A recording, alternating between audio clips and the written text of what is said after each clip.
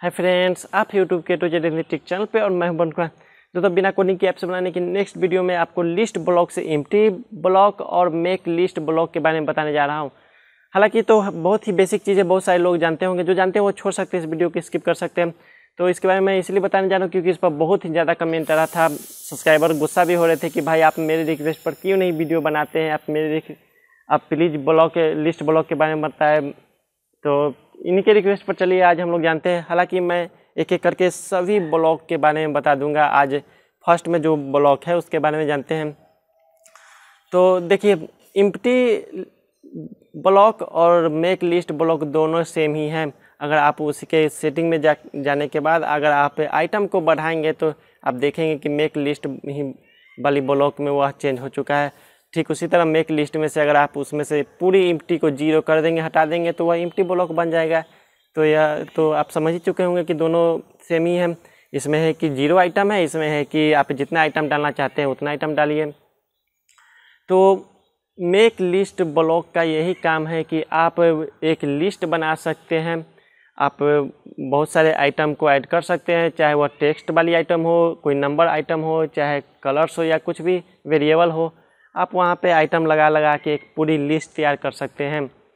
तो इससे ये बेनिफिट होगा कि मान लीजिए आप एक लिस्ट बना रहे हैं, बाद में आप उसे ट्रैक कर सकते हैं अच्छी तरह से कि किस नंबर की लिस्ट में क्या लिखा हुआ है, जो लिखा हुआ है टेक्स्ट वह कितने नंबर में है, पूरी की पूरी लिस्ट की लेंथ क्या है। सभी चीज़ें आप बड़ी आसानी से पता कर सकते हैं, जो आपको आगे चल के ऐप्स में बहुत ही काम आएगा।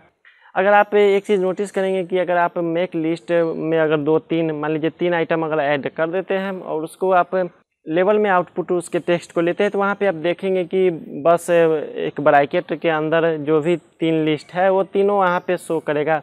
तो आप ये भी मत कंफ्यूज हो जाइए कि अगर लिस्ट ना लगा के अगर एक लिस्ट में ब्रैकेट लगाने के बाद वरुण कुमार हेलो अगर लिख दिया जाए तो मेक लिस्ट का ही काम करेगा। तो ठीक है, यहाँ पे तो लेवल में तो ठीक है, वहाँ पे वो अच्छी तरह से काम करेगा, लिस्ट लगाने की कोई ज़रूरत ही नहीं है। लेकिन कहीं पर सिर्फ लिस्ट लगाने की ही ज़रूरत पड़ती है, वहाँ पे आपको टेक्स्ट की कोई काम ही नहीं पड़ती है। चाहे आप ले लीजिए मेक कलर वाली ब्लॉक्स के आगे, वहाँ पे कलर्स आप 2-3 कलर्स लगा के एक कलर्स बना सकते हैं, तो वहाँ पे तो आपको लिस्ट ही लगाना पड़ेगा। चाहे आप लिस्ट व्यू का एलिमेंट्स ही ले लीजिए, वहाँ पे आपको बहुत सारा लिस्ट देना पड़ता है। अब मैंने शायरी, अब मान लीजिए 2 शायरी है, 2 शायरी आप देना चाहते हैं, तो पहला आइटम में एक शायरी लिख दीजिए, दूसरा आइटम में 2 शायरी लिख दीजिए, तीसरा आइटम में लिखना चाहते हैं तो तीसरा शायरी लिख दीजिए, और उससे आप देखेंगे कि वह लिस्ट एक तैयार हो जाएगा।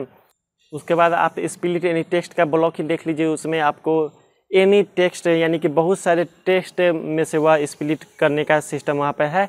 तो वहाँ पर तो एक टेक्स्ट हो नहीं सकता, इसीलिए उसने वहाँ पर आप लिस्ट का ही यूज कर सकते हैं।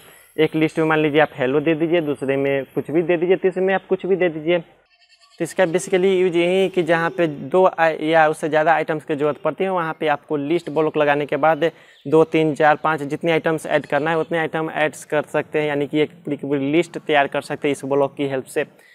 तो बस ये बेसिकली यूज इसका यही है। तो मुझे उम्मीद है कि यह ब्लॉग वीडियो अच्छी लगी होगी, तो प्लीज़ वीडियो को लाइक कर दीजिए, शेयर भी कर दीजिए। मोबाइल, कंप्यूटर, इंटरनेट सब बिना कोडिंग के ऐप से बनाना सीखना चाहते हैं तो ट्रिक को भी सब्सक्राइब कर लीजिए। अगर आपने सब्सक्राइब कर ली तो मिलते हैं नेक्स्ट वीडियो में। आज के लिए इतना ही, बाय बाय।